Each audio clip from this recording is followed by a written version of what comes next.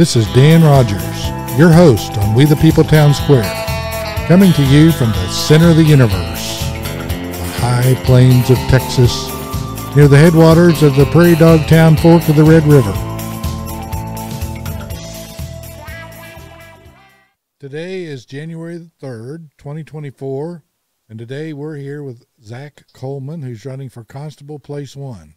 Zack, welcome. Thank you, Dan. It's nice to be here. So you're running for Constable Place 1. What inspired you to run for Constable? Well, from the time I can remember, most kids want to be astronauts or athletes. I always wanted to be a police officer from the time I can remember.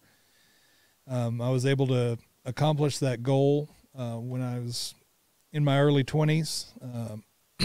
I worked as a police officer for approximately 8 years or so, and my wife wanted to achieve her dream of being a nurse, and in order to kind of financially make it work well, I decided to temporarily leave law enforcement and go work for the railroad.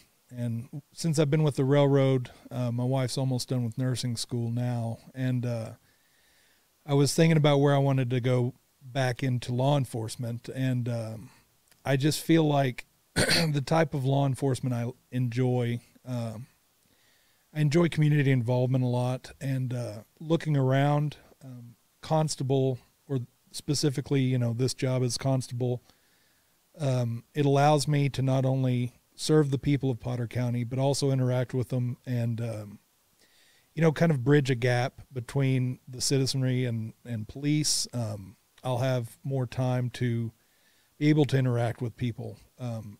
Not only, when they need it, I'll be able to go out and engage with people, not in an official capacity.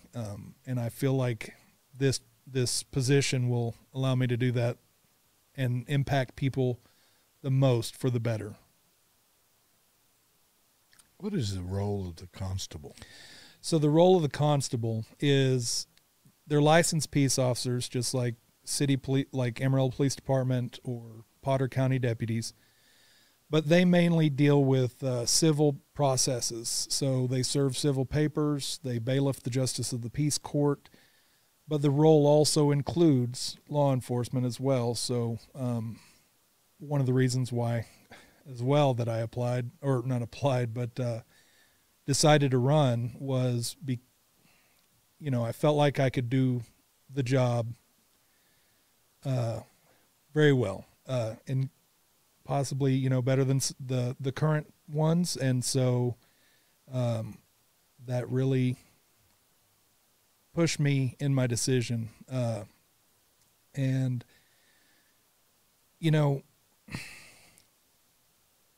serving civil papers and doing the bailiffing is an important part of the job, and it's one of the main duties. But like I said, the law enforcement side as well is something that probably isn't done as often by the current constables. And so that's so you kind of work with you'd work with the Amarillo Police Department and the Potter County Sheriff's Department in a way. Yes, sir. And help each other, I guess. Yes. So, Amarillo Police Department, they're always busy, and they're shorthanded a lot of times. And so a lot of times the patrol officers, they're dealing with calls, and maybe school zones aren't being patrolled with radars. So, if I have time, if I'm not fulfilling my duties in the court or with the civil processes, I could go out, I could, run radar in the school zones, kind of take some of the burden off of the regular patrol deputies and the patrol officers for Amarillo Police Department. Can you give people that run red lights tickets? Yes, sir. Yes, sir. Deputies and the constable would have all the authority to enforce traffic law that everybody else does, but the only thing is I can't enforce city ordinances. That's something that only municipal police officers can do. Well, The reason I say that, for some reason, it just seems like all of a sudden, tons of people are running these red lights. Yes, sir. And that goes back to my point about, you know, the normal patrol officers on a day-to-day basis. They're so inundated with calls, they don't have a lot of time to enforce traffic law. And, you know, you have the motors officers, which do a great job at making sure people, you know, understand they need to follow the law, the traffic law. But at the same time, you know, you still have people. I live right next to the Wolfland Elementary School, and I see people flying through the school zone all the time. And so, and there's not a lot of police officers that are able to do that on a day-to-day basis. So you want public safety. Yes, sir. And I guess the other thing that where I interact with the constables a lot is on evictions. Yes, sir.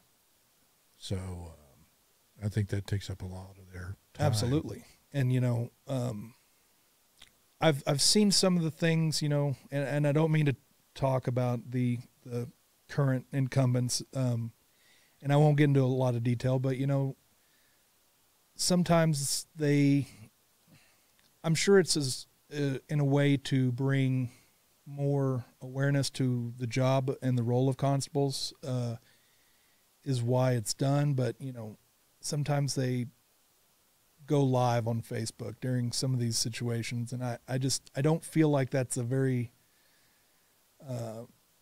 good thing. I mean, they're, you know, who knows, maybe a friend of one of the kids that was living in that house where they got evicted from, maybe he sees, oh, that's my friend's house, and I guess they just got kicked out. You know, like, it's a private matter. It should be handled with respect, and not just, you know, respect for the people that are being evicted. I mean, people fall on hard times all the time. Sure. And you know, you have to take a lot of put a lot of compassion into it as well. So, and I definitely feel like I can have empathy for just about anybody. So, yeah, I didn't know there was live streaming evictions.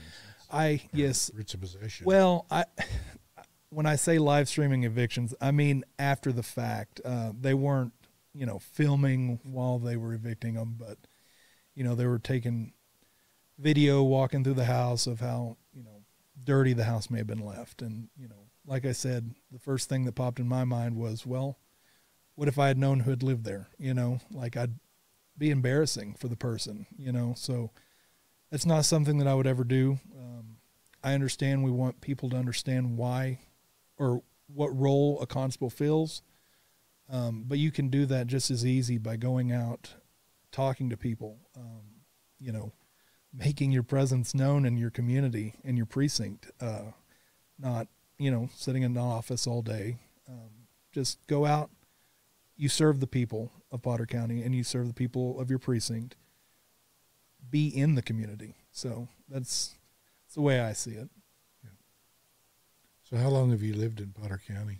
I've lived in Potter County pretty much my whole life. I was born in Potter County. My dad lived on Polk Street. Can't remember the exact address, but it was a little duplex. When I was born, I lived in Randall County for a little bit. My mom and dad, they divorced when I was real young. Lived in Randall County for a little bit with my mom, and then I moved with my dad when I was about 10 or 11. We lived out off of Triangle Drive over by the airport, kind of. I went to Highland Park High School and middle school, graduated there. I've stayed ever since. I lived in Sayre, Oklahoma for about a year when I was 24 years old, and I enjoyed it. I like small towns. I like the small town feel, but Amarillo, you know, is home, specifically Potter County. I mean, I've lived north of 34th most of my life, so, and I know 34th is not the exact line, but just about. Pretty close. Yes, sir. Well, Sayre, Oklahoma is north of 34th. Yes, it is. It is, and it's right off I-40 too. Yeah. Yes, sir. Well, do you have a website, or how can people get a hold of you if they want to learn more about you? Well, I have an email address. It's Coleman 4, the number 4, Potter County Constable at gmail.com. I also have a Facebook page. It's Zack Coleman for Potter County Constable Precinct 1. I'm on an app called Nextdoor. Feel free to find me there. The link to my Facebook page is there. I'm not very techie. I don't have a lot of experience with that, and I'm still kind of learning, but that's what I have so far. Well, very good. Well, is there anything else you'd like to tell the voters as to why they should choose you over your opponent? Well, I'm very passionate about what I do when it comes to law enforcement. If you were to ask anybody that I've ever interacted with as a police officer, they would tell you, that I'm fair. I'm passionate about it. I care about the people that I deal with and interact with on a daily basis. I take a lot of pride in what I do. I have 2 young daughters, and I know that they look up to me, and I want to set a good example for them. And when they look at you as their hero, you kind of want to be a hero or hero-like. And so I would just use every day to inspire the next generation. Like I said, I wanted to be a police officer when I was a kid. I remember going up as a young boy to police officers, and they always had the time of day to talk to me. They were always nice. Being a police officer, I know now, you could deal with a very traumatic call 1 second and then the next second be at a completely different call, and you have to maintain the same level-headedness, and you could go to a store right after that same call and a little kid come up to you, and you can't take anything out from that call, and I feel like I do a good job of that, and I really think I could be a very good public servant for the people of Potter County. So you have an even keel. Yes, sir. I have about the longest fuse of anybody you'll ever meet, is what any of my friends would say. So yeah, I don't ever get mad. I don't ever, lose my temper. Nothing like that. It's pretty crazy even to me. I can stay calm through just about anything. Well, that's a good trait to have. Yes, sir. I agree. Well, we want to thank you for having the courage to step out and run for public office. Absolutely. It takes courage, and it's a big task. Yes, sir. To run for public office. So we want to commend you for that. Thank you. And we want to thank you for coming by and talking to the voters, and good luck out there on the campaign trail. Absolutely. Thank you very much, Dan.